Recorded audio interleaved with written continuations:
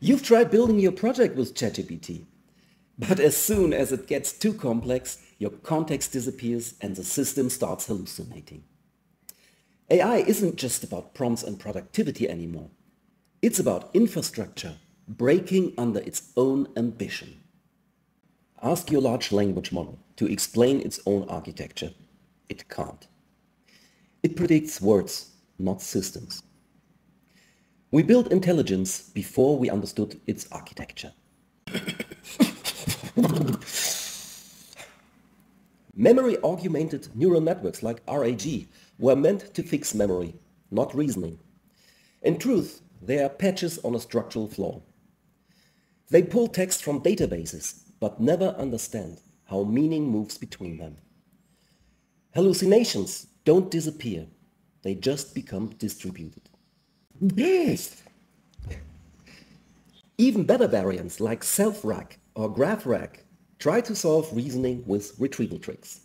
Self-RAG adds reflection loops, but they happen after the error. GraphRAG improves context links, but it maps noise as well as knowledge. They optimize the pipeline, not the philosophy.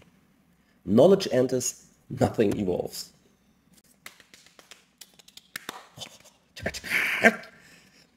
Modern AIs remain monoliths, single minds pretending to think in plural. They don't metabolize experience. There is memory, but no reflection. Context is stored, not understood. Meaning doesn't flow, it resets. The next leap won't come from larger context windows or faster GPUs. It will come from architectures that retain continuity, evaluate meaning, and refine their own design. Intelligence that learns because it's structured to, not trained to. The next step isn't just another framework. It's a philosophy of structure. We need architectures that remember why they retrieve, that questions contradictions before repeating them, that recognize when their knowledge has expired. Networks that treat energy as cognition, not waste. Machines that let intelligence emerge between agents, not inside a single model.